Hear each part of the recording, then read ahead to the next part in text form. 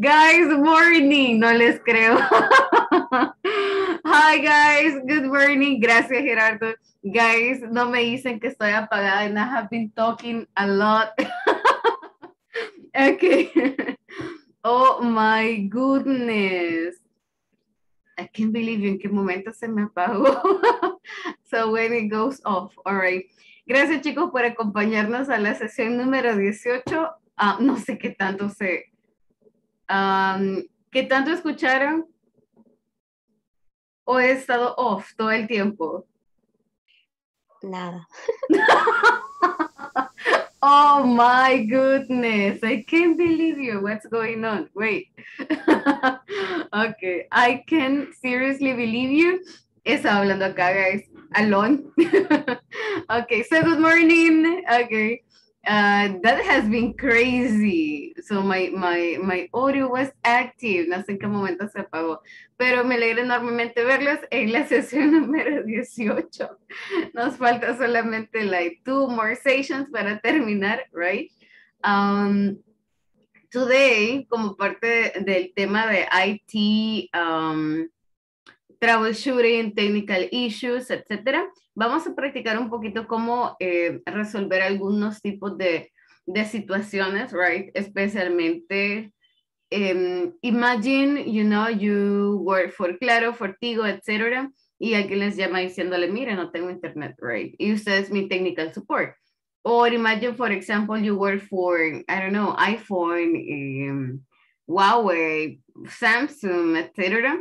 And I'm like, look, ¿cómo cambio mi fingerprint? How can I change my fingerprint? Entonces, vamos a practicar un poquito eso, ya más real things, right? Y también si tenemos la oportunidad, like, who knows? Nadie sabe lo que les espera o nos espera en el futuro. Así que everything is welcome. And I think that this is one of the most useful topics. Es uno de los temas más útiles, especialmente con tecnología. Todo está cambiando. Tenemos issues en cada momento, como, look, mi cámara no me funciona, mi audio está apagado, o mi audio no funciona. So we are going to be checking on that in a little bit. Antes de dar inicio, solamente me regalan confirmación verbal, porfa. Voy a pasar a asistencia. So regálenme un segundito here.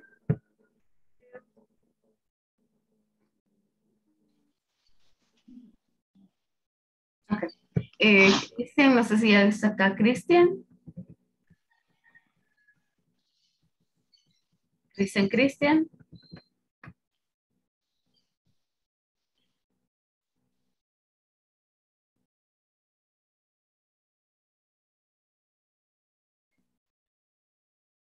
Gerardo.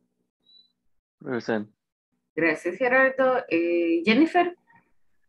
Present. Gracias, Miss. Ulises. Present. Thank you so much. Jorge.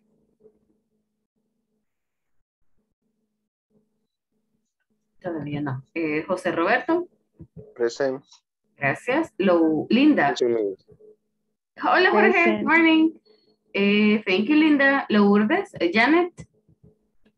Present. Hola, Miss. Siempre se me va Lourdes, you know. I always get Lourdes. Luismi. Todavía no. Mr. Chacón. Por ahí vi a Mr. Chacón. Gracias, Mr. Chacón. Wendy. Present. Gracias. And William. Por ahí vi conectado a Mr. Cruz. So, I guess Present. he's gonna be there. Hola, morning. Thank you so much for the confirmation.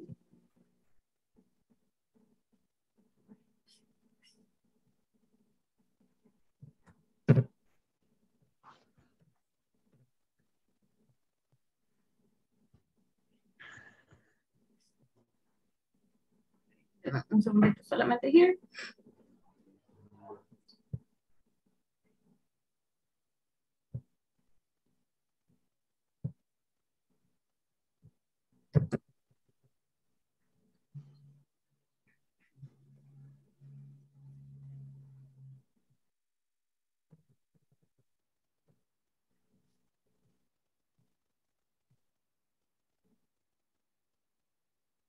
Voy a ir a hacer con wait.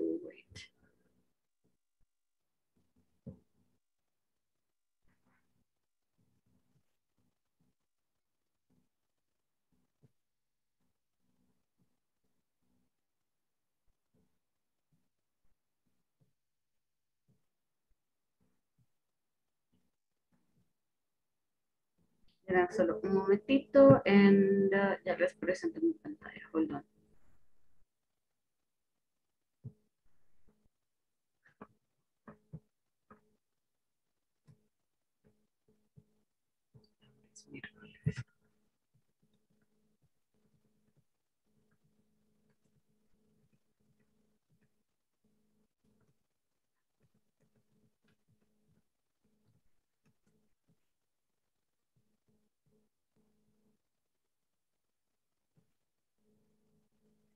Cristian ya vino.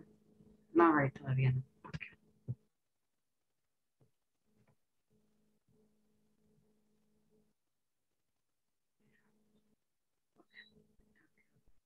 Okay, guys, so let me just start presenting my screen right here para que podamos empezar, right?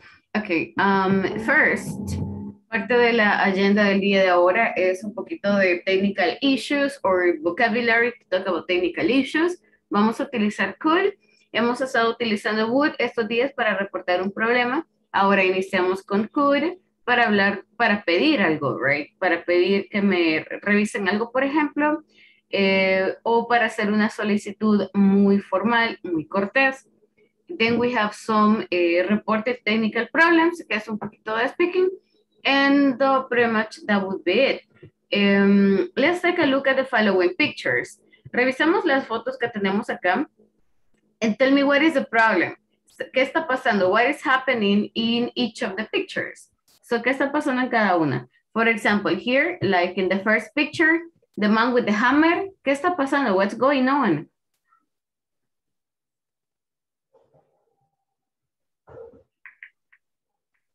Anybody? Anybody? Angry. Okay, he's angry, yes.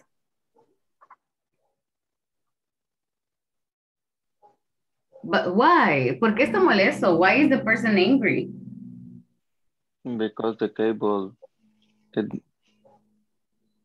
doesn't work. Okay, probably the cable doesn't work, so he's kind of angry. ¿Qué más? ¿Qué más? ¿Qué más se les ocurre? Why would the person be like this? So the cable doesn't work. ¿Qué más? The Wi-Fi don't have Wi-Fi. Ah, okay, there is no internet. There is no Wi-Fi, no internet connection. Okay. ¿Qué más se les ocurre? What else comes to your mind?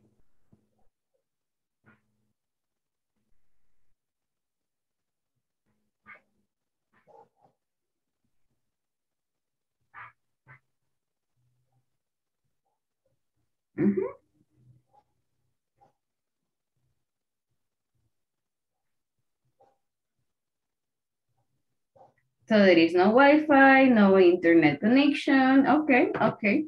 ¿Qué más, qué más, qué más? Why do you get angry at the computer? ¿Por qué se molesta? In my case, for example, I get angry. ¿Cuándo me molesto? Wait, I have to think. Oh, for example, when my computer empieza a reinstalar, a actualizarse. When my computer gets updated y me estoy trabajando. So I'm like, oh no, that makes me angry. Okay, ¿qué más, guys? What about the second picture? ¿Qué pasa en la segunda? Creo que Gerardo ya nos dijo un poquito. So the cable doesn't work. And then that's good and very dangerous, right? What about the middle picture? High temperature.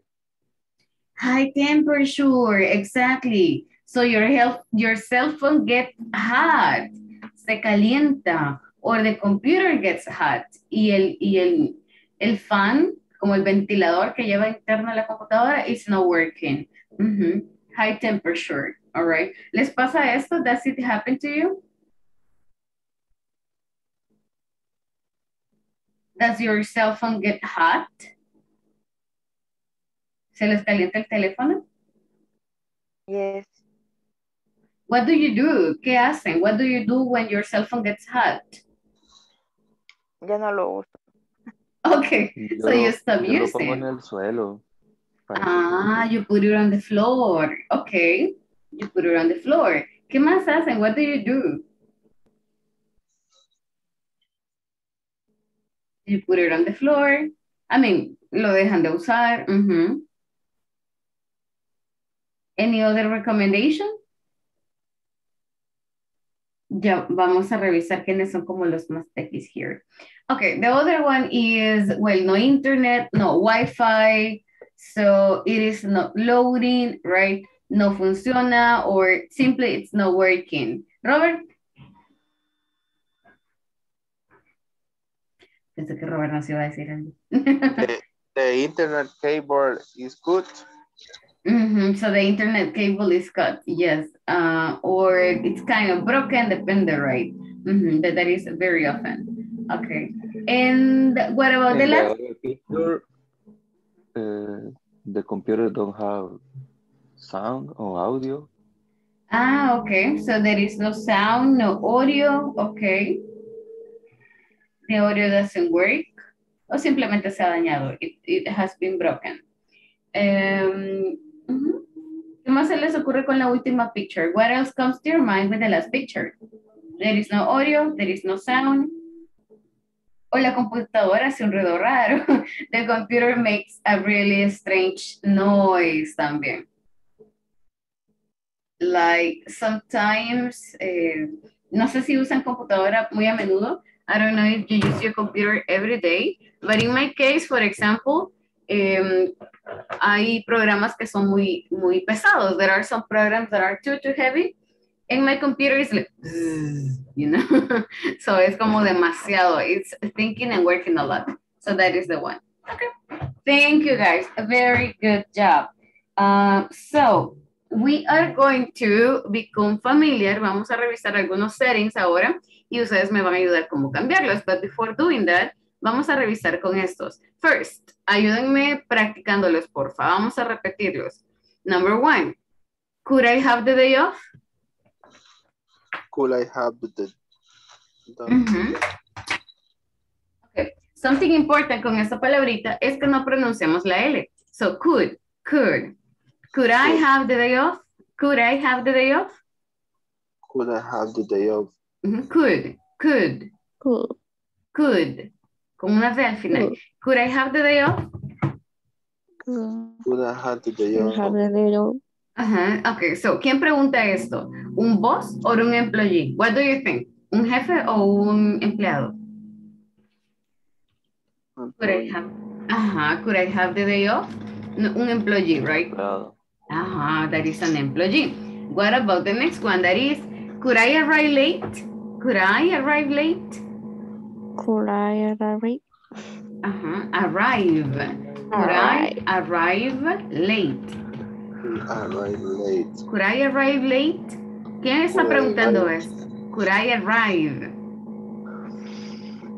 Okay, guys, hagamos esto. Let's do the following. A veces cuesta un poquito pronunciarlo, but let's practice this. Could.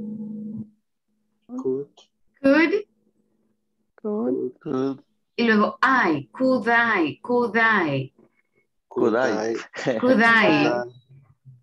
arrive? Would I arrive late? Very good. Could I have the day off? Could I arrive late? So could I. Unimos el sonido. Could I. Es más fácil se lo unen. Si lo separan les va a costar mucho. It's gonna be harder. So could I arrive late? ¿Puedo venir tarde? ¿Puedo llegar tarde? So again, ¿de quién es esto? ¿Quién lo está preguntando? Who is asking for this? An employer. A boss or an employee? Employee. The employee, right? El empleado. So that is the employee. Next one. Could you meet me early tomorrow? Could you meet me early tomorrow? Could you meet me? Could you meet me early tomorrow? So, ¿quién está pidiendo esto? Who is asking for this? Boss or employee? The boss, right? So that is your boss. Okay. Okay. What about the next one? Could you call the IT department? Could you call the IT department? Boss or employee? IT department. Boss or employee? Boss. Yeah, it sounds like the boss, right? What about, could I have a cup of coffee? The boss, the employee. The employee, el empleado? Could I have a cup of coffee? Well, I don't know. Guys, ¿piden permiso como para ir a sentarse un ratito, ir por café? Do you ask for permission? Yeah. No, es como, ay, quiero café, me voy. No. No, okay. Oh, well, entonces employee, right? Okay, so could I have a cup of coffee? Or también el jefe, but en el caso que el jefe le pida, you know, como anda, tráeme. Okay, pero no sé si pasa in your cases.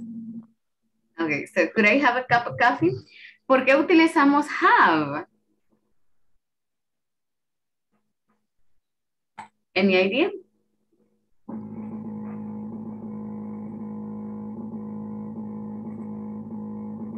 Any idea?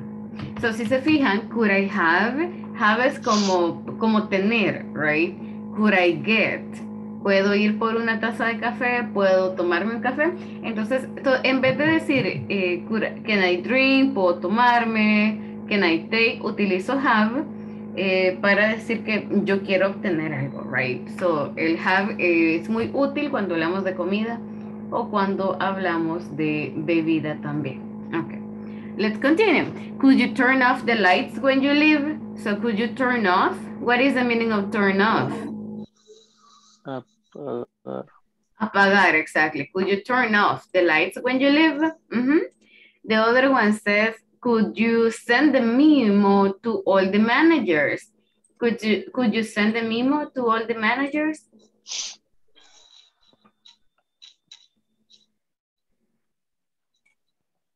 Boss or employee? So who says this? Boss. A boss, right? So most likely it is the boss. Okay.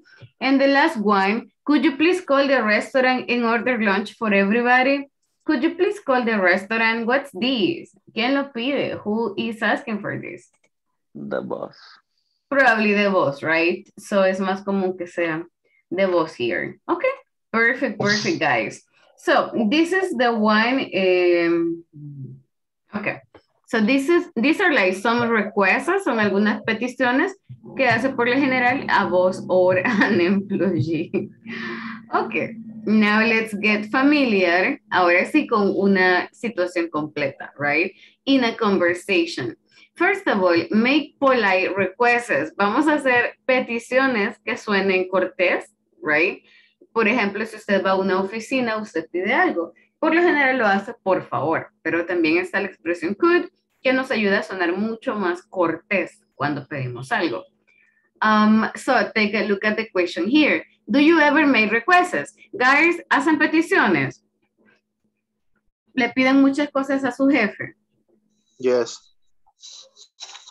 Okay, Sí, Robert. para ir temprano. Yes. Okay, Gerardo, que lo dejé temprano. Why? Okay. No, but like, do you make a lot of requests? Guys, molestan mucho. Janet, ¿qué normalmente pide? What do you request? Casi no molesto a mi jefe, ¿verdad? Bray pide cada rato. Break. Ay, Like, sí, to go no. for coffee. To go for a donut. Okay.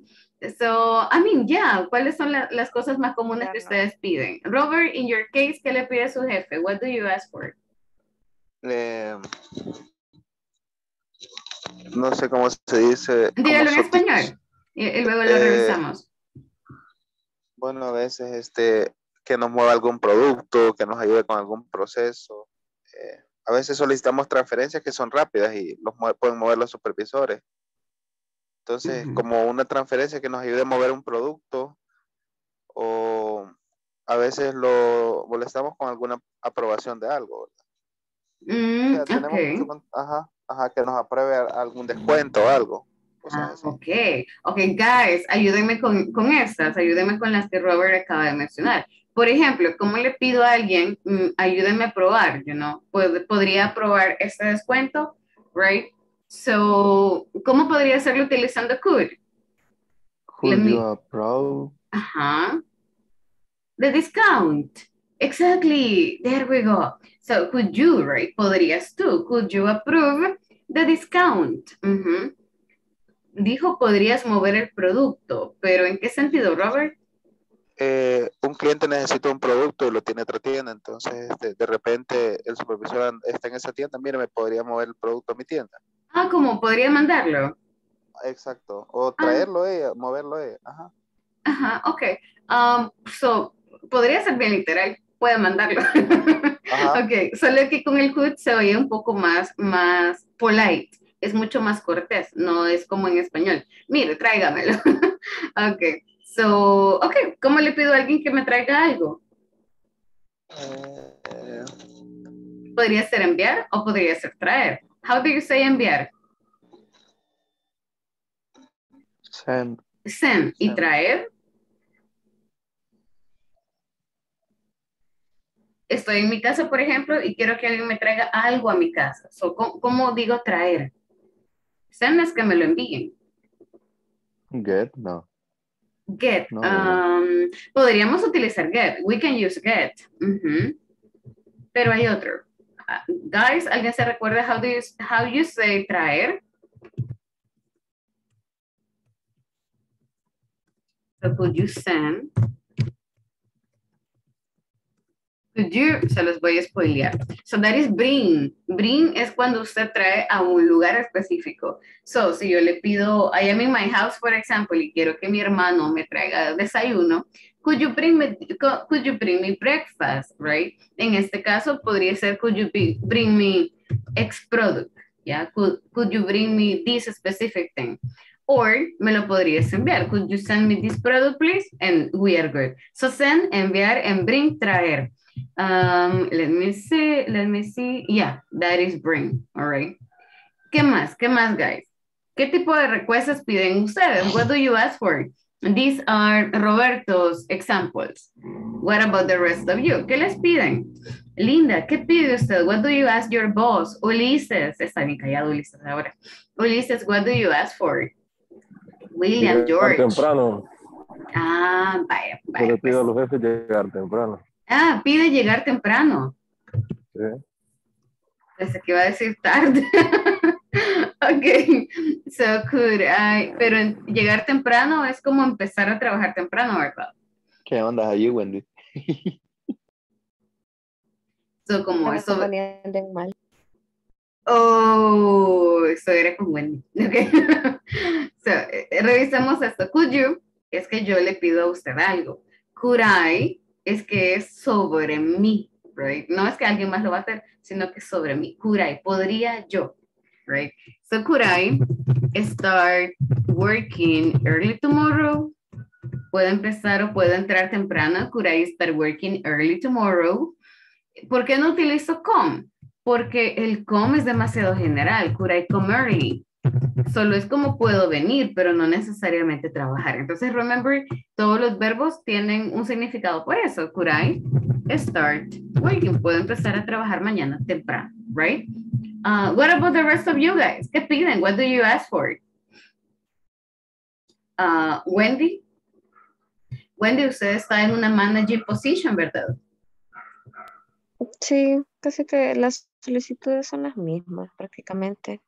A veces solicitamos que nos muevan productos, quiero ver qué más, que nos aprueben descuentos. Pero eso por lo general es de usted hacia su jefe y de usted hacia el resto de compañeros.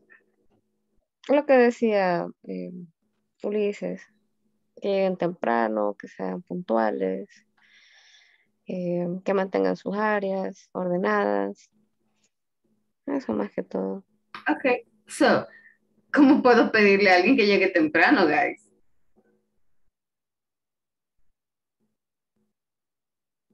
Could I start working early es como algo para mí, si yo quiero entrar más temprano.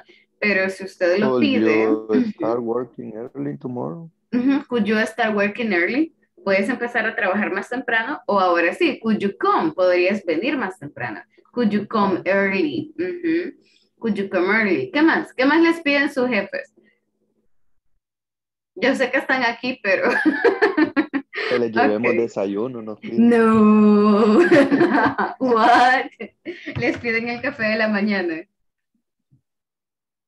El desayuno, el almuerzo, la cena.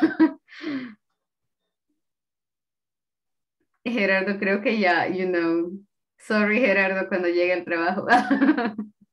Okay. So, guys, ¿qué más? ¿Qué más se les ocurre? What comes to your mind? ¿A quién no escuchar today? Mr. Chacon, what about you, Mr. Chacon? Jennifer, tell us.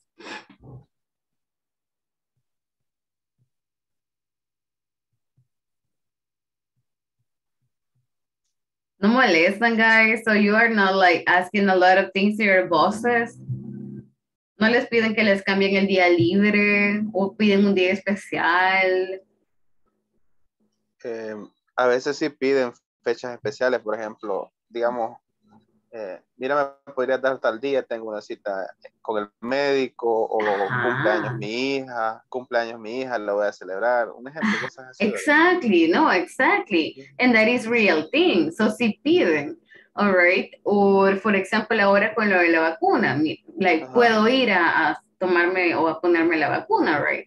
So, Ahorita también lo que han estado pidiendo es, por ejemplo, de parte de la empresa les han ayudado para que saquen su licencia de conducir, ¿va? Entonces, ¡qué bueno! Mira, me podrías ayudar con dándome tal día, que tal día tengo el examen, necesito ir a hacer tránsito al BMT, va, está bien, y ahí se les ayuda.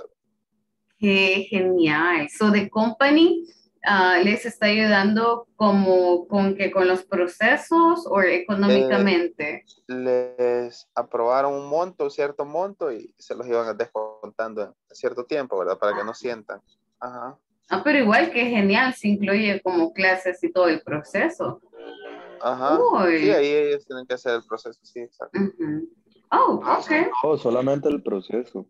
El proceso de la... el proceso, o sea, el dinero no se los han dado, se lo van a ir descontando, ¿verdad? Pero sí les ayudaron con eso. Ok. No, pero, I mean, qué bueno que tengan esta flexibilidad de decir, sí, no hay problema. Ok. Now, talking about that, ¿es fácil? You know, is it easy que le den permiso? Is it easy to get permission? Depende. Casi siempre, por ejemplo, cuando hay trabajo bastante operativo y está uno bastante corto de personal, ahí sí uno evalúa, ¿verdad? Pero ¿qué tan fácil o qué tan difícil? Casi siempre se les ayuda. Okay. Se les trata de ayudar a todos, bueno. Nice. Yes, because I have to be super honest, for example, con INSAFORP no hay permisos. Y así no hay. Okay, so it's quite interesting. Es bastante interesante because you sound very flexible in the company and in contrast to INSAFORP. So, a menos que we are in a tough situation, right? Así como de vida o muerte, otherwise no hay permisos. So, it's interesting. Every company is different. All right. Oh, okay. So let's take a look at the following thingy that we have right here. Talking about this. Ahora sí, vamos a hacer un par de requests. Ya vamos a regresar a los requests que ustedes piden normalmente. But let's get started with this part. It says, listen to your teacher, read the conversation, then practice with a partner. La voy a leer primero solo para que veamos algunas palabritas probablemente nuevas que no hemos visto antes, or the pronunciation, y luego ustedes me ayudan. So it's between Max and Joy. It says, hello, this is Max from Tech Support. How can I help you? Hi, Max. My name is Joe.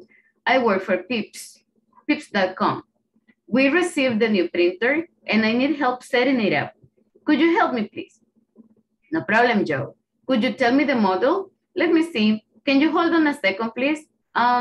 It's a multi-page MX30. Okay, first, make sure the power cable is plugged in. All right, it is. Could you tell me what I need to do next, please? Second, check that the installation CD is in the tray. And third, once the computer appears on the screen, click on complete install. And that's it. Okay, super short. So, guys, before getting started, practicamos un par de palabritas que pueden ser nuevos. La primera, vamos a practicar esta pregunta. How can I help you? How can I help you? Everybody, repitamos, porfa. How can I help you? How can I help you? Ok, ahora unamos estos sonidos. Let's put together some sounds. Tenemos help. Help. Y ahora, este siguiente sonido no vamos a separarlo. Help you, help you, help you, help you. Help you. How can I help you? How can I help you? Ok, one more time, one more time. Ok, tenemos dos sonidos que vamos a unir. How y luego can I, can I. Necesito que unan estos dos sonidos. Can I, can I. How can I help you? Very good. How can I help you? Okay, one more time. No me lo separen. Can I? How can I? How can I? How can I help Can you? I Help you. Y luego help Can I you. help you? Exactly. How can I help you? So, How can I help you? okay, Linda, let me listen to you, please. How can I help you? Okay, very good. Good, good, good. Jenny, can I help you, please? I mean, yes. Jennifer? Wendy, can I hear you say this one, please? How can I help you? How can I help you? Help you, help you. Help you. Very good. Robert? Yeah. How can I help you? Okay, una vez más. How can I help you? Okay, much better. Very good. Gerardo? How can I help you? Help, help. Help you. Very good. How can I help you? All right. Normally enfatizamos un poquito más esta palabra de help. How can I help you? Para que se entienda que le estoy ofreciendo mi ayuda, right? How can I help you? So, hello, this is Mac from Tech Support. How can I help you? Next one is tech. No es stage, but tech. Practiquemos, porfa, tech. Tech. Mhm. This is tech. Next one, received. Received. Receive. Received. Receive. Con V, received. Received. Mhm. Receive. Yes. Next one, can you hold on? Can you hold on a second? Can you hold on? Hold on. Practiquemos Okay. primero estas dos. Hold on. Hold on. Hold on. Hold on. Hold Junto. on. Hold Hold on. Hold on. Can you hold Hold on. on a second? Can you hold on a second? No me lo separen. Can you hold on a second?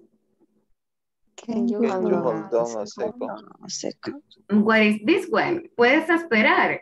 Oh, puedes esperar un momento. Can you hold on a second? Can you hold on a minute? So can you hold on? Hold on. Yes. One more time. Can you hold on a second? Can you hold on a second?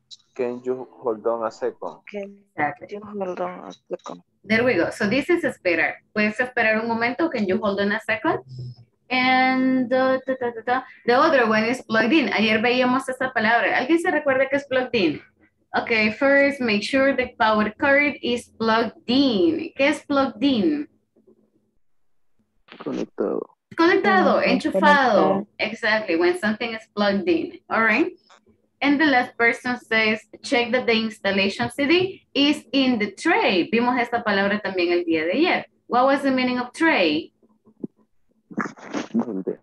Una tray es una bandeja, exactly. So, the installation CD, estamos hablando del espacio del CD room, right? O que el CD de instalación esté dentro de la computadora, in the CD room. So, that is the one. Okay, guys, I would like to listen to some of you. ¿Tengo algún voluntario? Does anybody want to read? Si no escojo víctimas, I don't mind. George, gracias, Wendy. Thank you so much. Ayúdenme con esto, por favor. So, George, you can be Max, and Wendy, you can be Joey. Le pueden cambiar acá donde dice, my name is Joe. So, pueden decir su nombre. It's okay.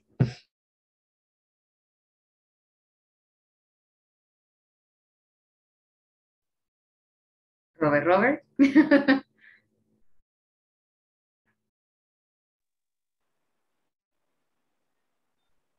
Hello, Miss.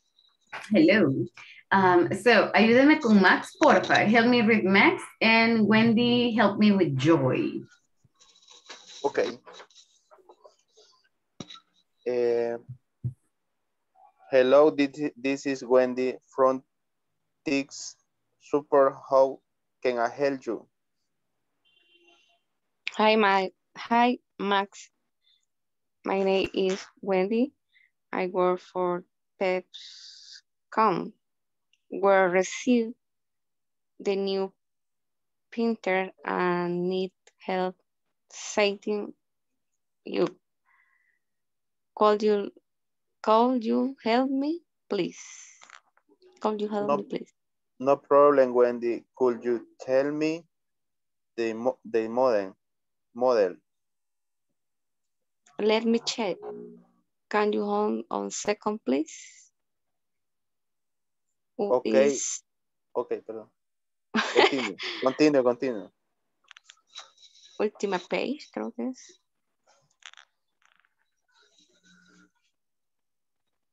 Max 20.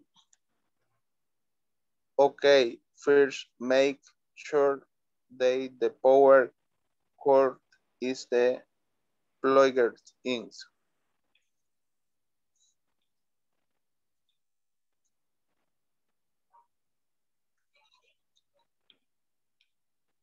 I read is, could you tell me what I need to next, please?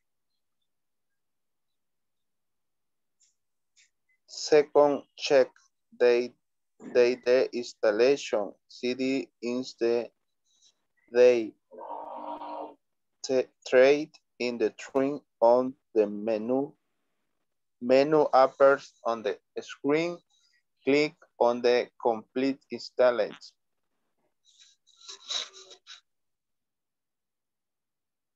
Amazing, guys. So thank you so much for that. Very good. So this is like a... Yo sé, porque algunas palabritas están como complicadas, right? Pero lo hicieron súper bien. Solamente revisemos again esta parte. Remember, una de las características más importantes es que cuando hacemos preguntas no decimos palabra por palabra, sino que vamos uniendo algunos sonidos para que suene más natural. For example, en Spanish, en vez de decir los ojos, decimos los ojos. Lo mismo pasa en inglés. So, could you help me, please? Could you tell me the model? Can you hold on a second? Esa es de las expresiones más utilizadas en cualquier escenario. Ay, ¿me permite un momento? Can you hold on a moment? Can you hold on a second? So, cualquier escenario podemos utilizar can you hold on en vez de la palabra wait. Etcétera. Ya vamos a practicarla con información diferente. But in the meantime, let's change the scenario. Vamos a cambiar un poquito los escenarios. So, let me just check here. No, wait. Me falta mostrarles something else. Still need to show you something. Okay, this is the one. Okay, guys, el día de ayer vimos algunas de esas expresiones. Please, sin ver sus notas, sin ver el cuaderno, intentemos recordarlas. Let's try to remember them.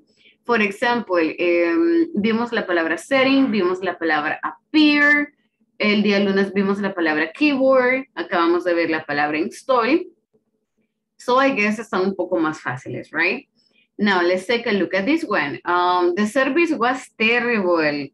I would like to about it with the manager. No sé si les ha pasado alguna vez que les piden hablar con el jefe, hablar con el manager, o ustedes lo piden, ¿verdad? En algún lugar. So the service was terrible. I would like to... ¿Qué palabra podemos utilizar here? Keyboard. Keyboard, ok. Antes de revisarlas, recordemos el significado de cada una de ellas. Keyboard, for example, what is the meaning of keyboard? ¿Qué significa keyboard? Teclado. El teclado, or, yeah, el teclado de la computadora. También he visto que se le llama al piano. What about install? What is install? Instalar. Instalar algo, right?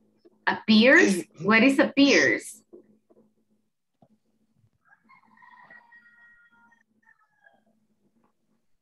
Le dimos el día de ayer. ¿Alguien se recuerda? Appears. Como, como parecer. Parecer, exactly. Parece que, ¿ya? So, oh, parece que mi computadora va a estallar. It appears, you know, this is going to explode. So, appears, parece. Settings. Settings es bien técnico. What is settings? Configuración. La configuración, las opciones, you know, donde usted modifica las opciones de su computadora o su cell phone. En complain, que es la primera, me gusta mucho esta palabra. I like this word. Complain. What is complain? Completa. Not really. Ah, esa es complete. Se parece. Ah, sí, sí. Complete. Esa es complain. Es una palabra bastante fuerte. Complain. Es reclamar. Reclamar, exactly. Complain es reclamar o quejarse. So, cuando usted viene y dice, look, no me gustó esto, me voy a quejar en Facebook. Ok, o en the social network. O voy a llamar porque no me gustó la comida, por ejemplo. O compré el teléfono, pero resulta que el teléfono no sirve, no enciende. So, voy a ir a reclamar. I'm going to complain. So, complain is this. Right? Guys, ustedes se quejan, do you normally complain, reclaman con algún proveedor? Do you complain in your houses? ¿Se quejan de algo en sus casas? Do you complain about anything?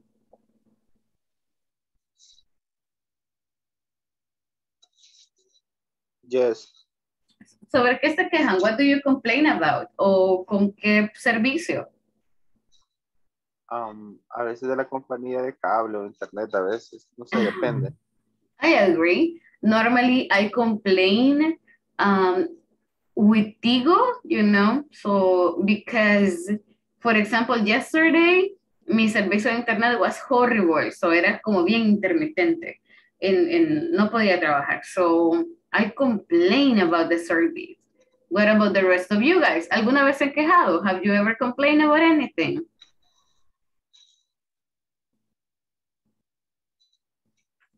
Siento que les da pena hablar de las cosas que se quejan, you know? No sé si porque aquí hay el jefe, la jefa, you know? Creo que es eso, you know. Sin miedo, ¿qué digo? Yeah, that's what I think. Because, I mean, sometimes, let's be honest, nos quejamos de los jefes. We complain about our bosses. And guys, I think, Robert, Wendy, a ustedes también les pasa, you know, so sometimes you complain about something. Wendy mucho molesta. Oh, okay. So Wendy, Ay, sí. Wendy is too demanding. No, I mean, pero no necesariamente puede ser algo personal. I mean, it's not something personal. It's just, a veces no encontramos como las palabras como hablar con nuestros, con las personas alrededor nuestras, right?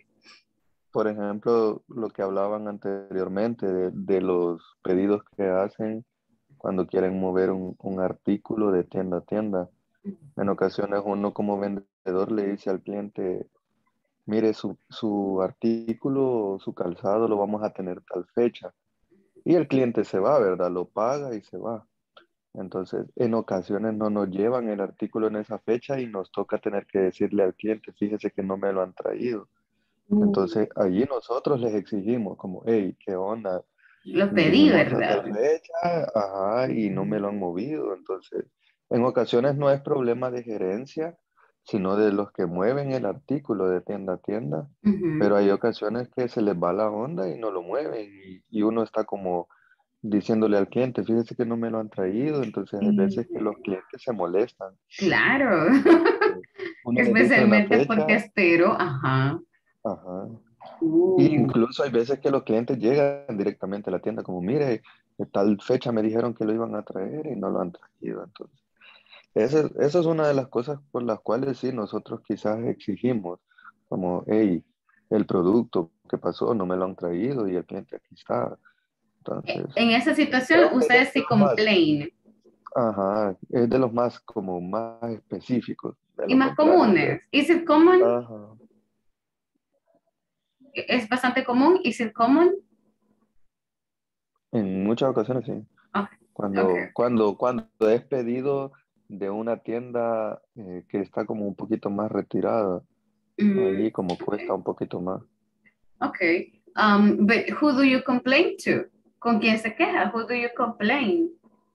Con Directamente. gerencia, ellos le decimos y ellos se lo comunican a los... A la otra ¿Cómo se llama? tienda. A los supervisores. No, a los supervisores. Okay. Well, the good thing is that lo hace a través de gerencia, so I guess that's nicer porque no es muy personal. I mean, when I say personal, me refiero al hecho que a veces tomamos, por ejemplo, una queja de forma personal, como que la agarro conmigo. That means personal in English. Cuando decimos, no lo tome personal, so that is like, no se lo tome para usted, right? So that is exactly the same thing. Don't take it personal. So again, es como que me está atacando. So when we complain, eso pasa, that we take it personal. Ahí sería nosotros tal vez, cuando reclamamos que a veces, digamos, nosotros utilizamos ciertos programas para facturar y todo, y a veces nos da problema, entonces venimos nosotros y como reclamamos a la gente de informática, un ejemplo, miren, no me funciona, o de repente cuando se va la energía se nos apaga el equipo, mira, y no nos ha cambiado, entonces pudiera utilizar eso también. I mean, la palabra complain. Ajá. Sí, es que de hecho complain es cualquier tipo de reclamo. So, usted una queja tan sencilla que tenga, por ejemplo, nosotros somos, de hecho, nuestra cultura indica bastante queja. Somos bien quejistas, you know. So, claro, puede ser algo grande, like what Gerardo was saying, que implica ya como más logística and everything, o simplemente puede ser el clima, puede ser el tráfico, you know. So, I'm complaining because the traffic is terrible. I'm complaining because alguien dejó basura fuera de mi casa. So, complain, right? Es como cualquier tipo de queja, cualquier tipo de reclamo, pero puede ser solamente una expresión. So, yes, of course, that is complaining. So, como quejarse de algo o con alguien. So, yes, that applies, Robert. So, guys, let's take a look at this one. Ahora ya con un poquito más de clarity with ideas, let's try to complete the exercise. It says, the service was terrible. I would like to about it with the manager. So, ¿qué podemos utilizar acá? What is the word that you think is better for this sentence? Complain. Complain, ¿verdad? The service was terrible. Si no me gustó la comida, yo voy y le voy a decir, look, qué fea estuvo la comida, right? So, I would like to complain. Me gustaría quejarme, pero esto, si se fija, ya es mucho más, que más fuerte.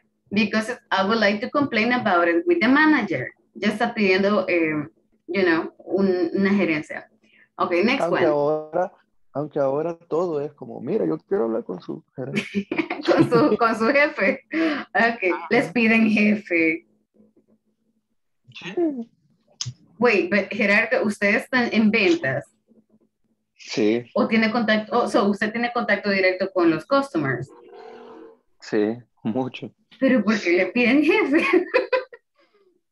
Por ejemplo, hubo una ocasión aquí en la tienda donde yo estoy que solo porque le dije a la señora de que su niña no podía entrar comiendo, me dijo que a mí nunca me han dicho que mi hija no puede entrar comiendo y vos, y me comenzó a decir cosas y yo solo como, mire, solo le estoy pidiendo que no pueda entrar comiendo.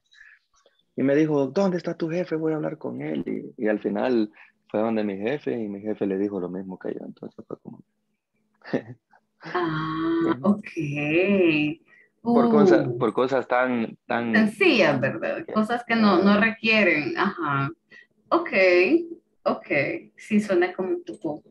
Ajá. Yo creo que lo mismo de COVID nos ha dejado demasiado sensibles. Ok. Eso podría ser eso también. Okay, guys, what about the rest of you? So, les piden jefe, Ulises, William, do they ask for your bosses recently? Mr. Chacon, George, tell us your experiences. Girls, Linda, Jenny? ¿Les piden manager también? Do they ask for manager? Sí, en algunos casos nomás por el buen servicio, pues. Ah, ok, como, look, you were super nice, I want to talk to your manager y decirle que fue un Exacto. super servicio. Wow, congrats. Okay, okay. Do you get a reward? Más el de William, va. Jorge.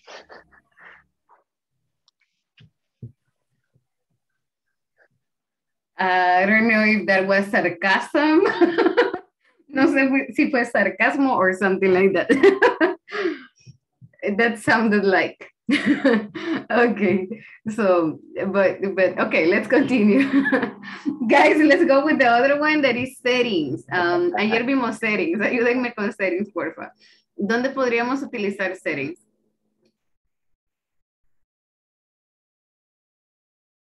Where can we use settings? Ahora es miércoles, right? So then he reaccione. Okay, let's take a look at this one. I would like a new one that has lights on it. So, ¿qué puedo utilizar acá? I would like a new, un nuevo ¿qué? Setting, appear, keyboard, install. ¿Cuál de esos? Which of them? Keyboard. Keyboard, exactly. ¿Han visto los teclados de gamers con lucecitas and everything? So I would like a new keyboard, that one that has lights on it. Okay. Next one, change the to activate some options. El que vamos a cambiar, change the.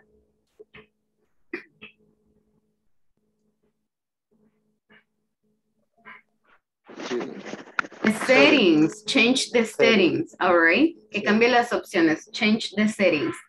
The other one, the camera is deactivated. So it Instant. installed. Instant. Pero I want to say, it appears. Parece que. It appears the camera is deactivated. Parece que va a llover. It appears, or it looks like it'll rain.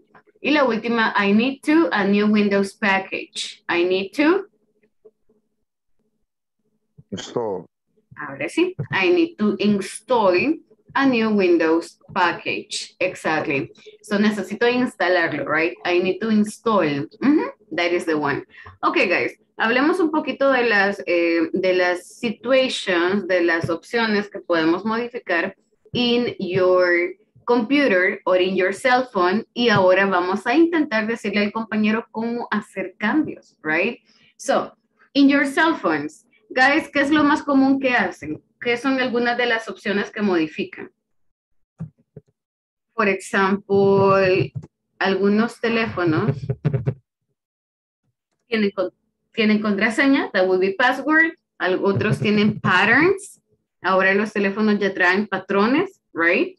So es como con el dedito, dibujan la figura, eso se llama pattern, right? Or también ahora los teléfonos tienen fingerprint, tienen reconocimiento de huella digital, so fingerprint. ¿Qué más? ¿Alguien tiene otro teléfono que tenga otra opción diferente? Reconocimiento facial. Ok, facial recognition. Ok, facial recognition.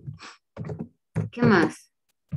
Facial recognition. Voice. ¿Algún teléfono ya se desactiva con la voz?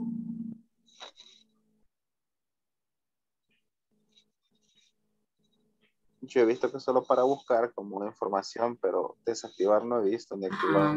No, neither have I. Pero no sé, guys, ¿sus teléfonos tienen como reconocimiento de voz? No. No. Vi los iPhone, por ejemplo, tienen un sistema de su face, no sé qué se llama, pero sí es como reconocimiento facial, pero es como, no sé cómo explicarlo, pero era bien diferente al reconocimiento facial normal. Entonces, ya vamos a buscarlo. Como más.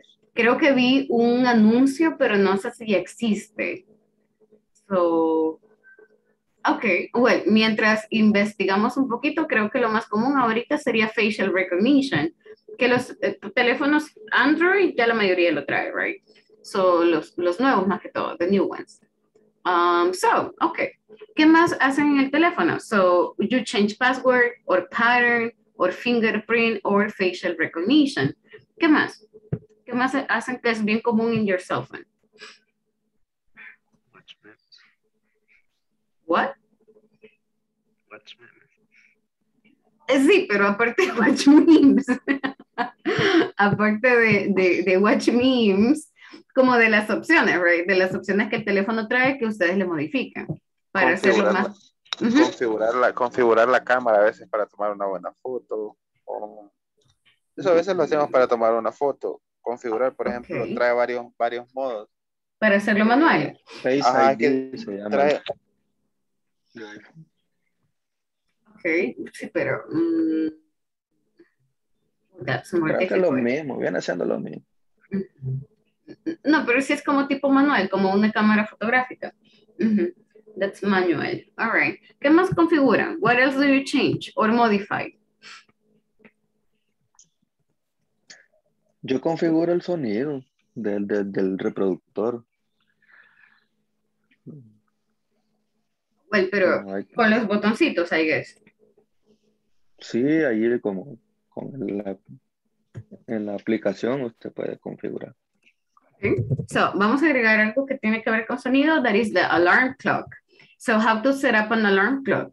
¿Cómo cambian, por ejemplo, cómo le ponen una canción a su alarma, right? ¿Cómo modifican los días? How you modify the day of your alarm clock, etc. Guys, ¿tienen canciones en la alarma? Do you have like a song in your alarm clock? Sí. No. No. Okay. To be honest with you, no me despierto si no pongo una canción. El problema es que después odio las canciones. So, because they wake me up. So, no sé ni qué canción tengo ahorita. Okay. So, how to set up an alarm clock, how to change the password, right? What else? Agregamos un poquito de Facebook too. Hablando de issues that we can get. Hola, hola.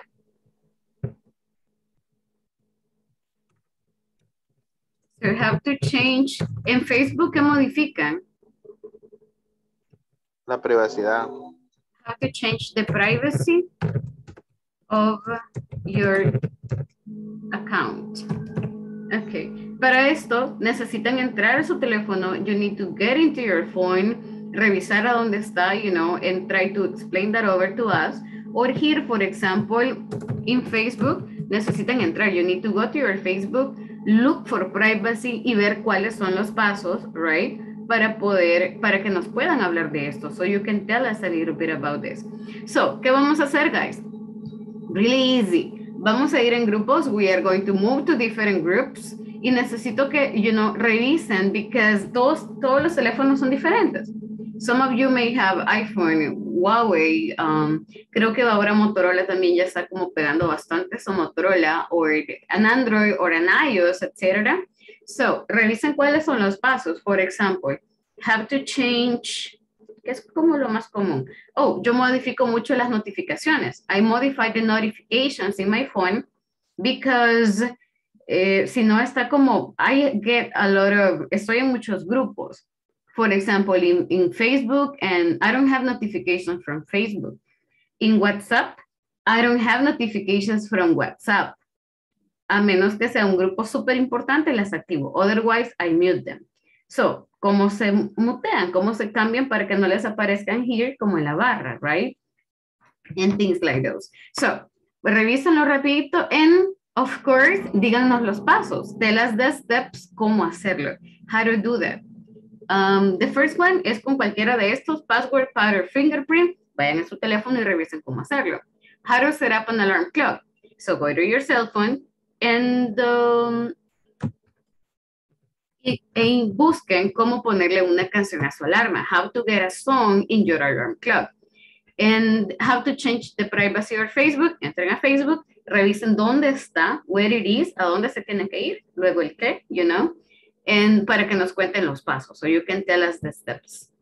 Vamos a intentar hacerlo en grupo, you know, para que vayan compartiendo, so you can share that. And of course, intentemos hacerlo en inglés, right? Try to do it in English. Luego venimos y lo contamos en inglés. Guys, vámonos. Let's go there. Go, go, go. Tenemos 5 minutos. You got 5 minutes.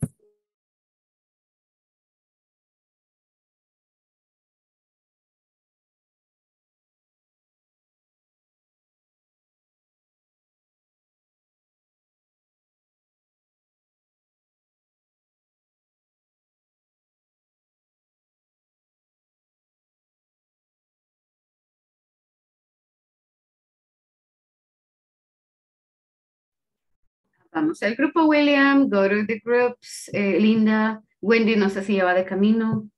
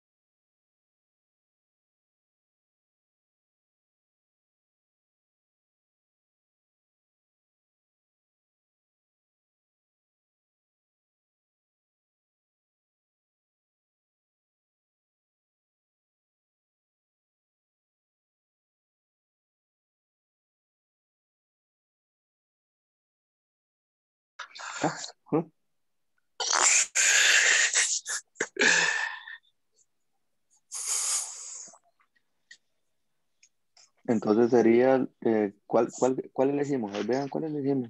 Sí, el de poner la alarma y ponerle una canción. Creo que es el más fácil. Pues de hecho son los tres los que vamos a hacer, guys. No, hombre, teacher. No, tranquila. It's not only one. You know, pero lo que pueden hacer es divídanlo. So you can divide it. Dos hablan de, you know, for example, cómo cambiar la seguridad de su teléfono. The other one, how to change on the alarm. Y el otro va a ese Facebook. So, solo se lo dividen. And you share that. Okay. ¿Cuáles son? Es uno el de alarma, el otro es el de... ¿Cuál?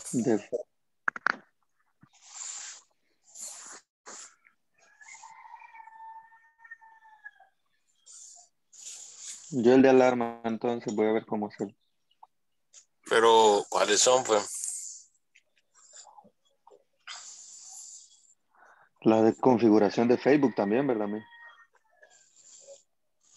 Yes, ¿Qué vas a configurar en Facebook? there are three. Number one es cómo cambiar la contraseña, el patrón, o la fingerprint, la huella de seguridad.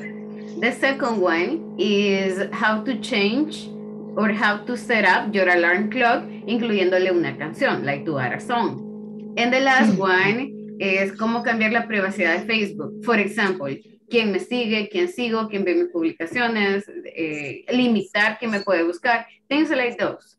So how to change the privacy. Con el de la contraseña, entonces. Ay.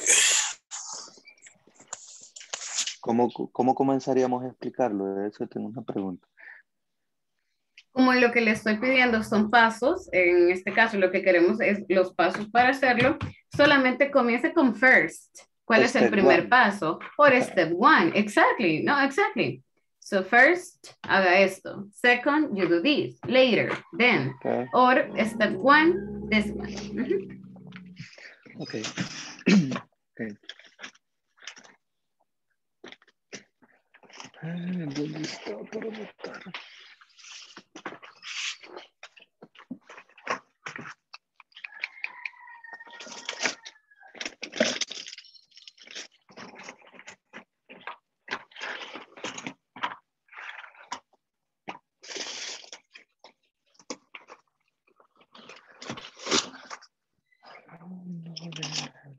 No.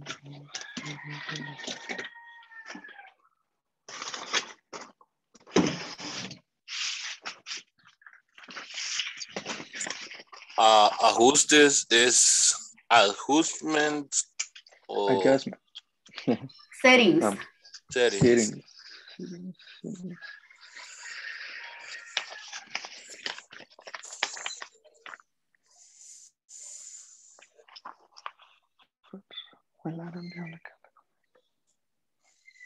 Y como metas, No, no lo traduzca, intenta hacerlo como más sencillo. Go. Go to settings. Go to settings.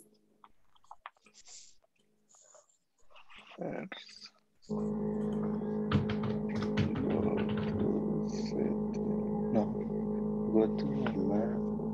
Aquí dice. Voy a cambiar aquí entonces.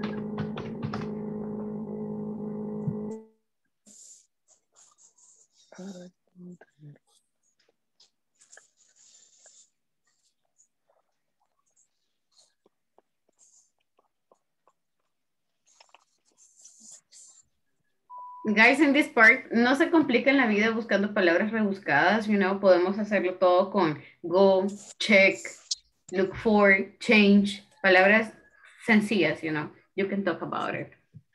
So, tenemos un par de minutitos, guys. Get ready, cuando ya lo tengan listo, compártanselo, por favor. Tell each other. Pantalla de bloqueo. Look screen, creo que se dice pantalla de bloqueo. Look, screen. Screen. Look screen, creo que dijo pantalla de bloqueo. Vaya, de ahí pide el tipo de bloqueo de pantalla. Dice que es pin, iris, huella digital, dice. Hoy póngale pin. Pin. Vaya, si uno le da ahí, le aparece confirmación de pin. Le pido un pin y luego como la confirmación de que es ese.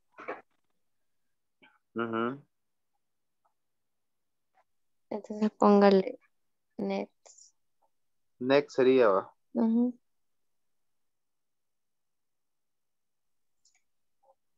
Quiero ver. Primero el pin y después next. Confirmar. Ajá.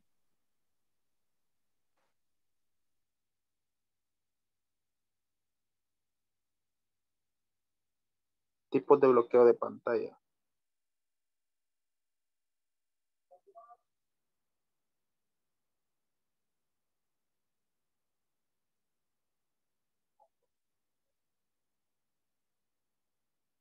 Todo.